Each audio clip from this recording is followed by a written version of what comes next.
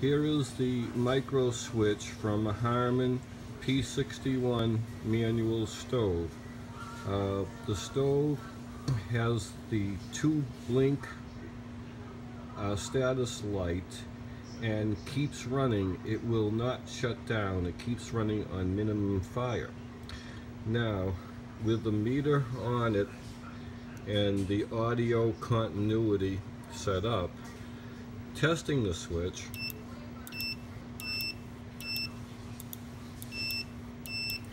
the switch appears to be okay, but after installing a brand new switch, the stove works fine. So if you ever get the 2 blink light, it's usually a bad switch. And you can also jump out that switch to see if that makes the stove shut down. Thank you.